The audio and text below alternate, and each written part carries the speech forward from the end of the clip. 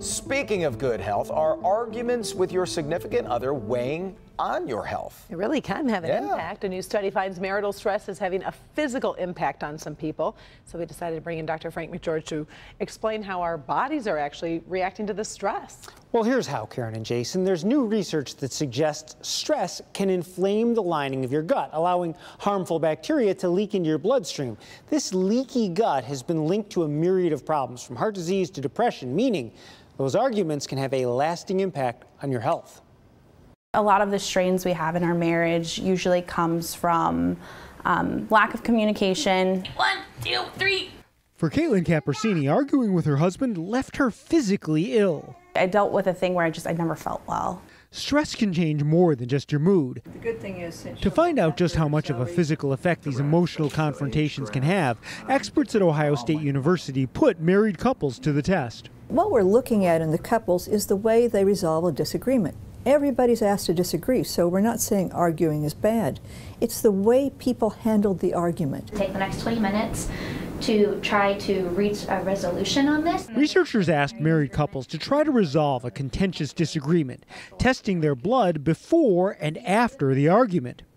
As their hostility increased, so did the inflammation in their guts. Particularly bitter spats also led to higher levels of a biomarker that indicated bacteria in the blood. How does that happen? Well, in the so-called leaky gut, the lining of the intestines is weakened, allowing bacteria to slip into the bloodstream, affecting everything from your mental health to your immune system.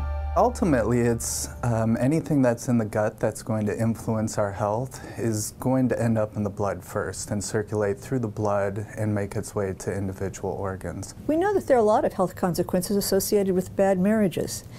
This is kind of everybody's chronic everyday stress, potentially. And so it gives us a much broader view, an important snapshot on something we hadn't seen before. If you let stress build up on you and you let it really get to you, it can cause a lot of problems. Now you're mine. Just one more reason couples should work toward resolving their differences. Now, experts say inflammation associated with a leaky gut does increase with age, and that staying in a tumultuous relationship for several years can take a serious toll on your health. Now, there's other research that's linked marital stress to a higher rate of heart disease and a greater risk for diabetes. Diabetes? Yeah, but stress in general, of course, is not good for you. It causes the inflammation and then all of that stuff triggers. Whole cascade of badness. You know, there's a million things that go with it. Just leaky gut just never jumps to your brain. We got to stop this. No more arguments. Thank you, Doc. Yeah, no more fighting.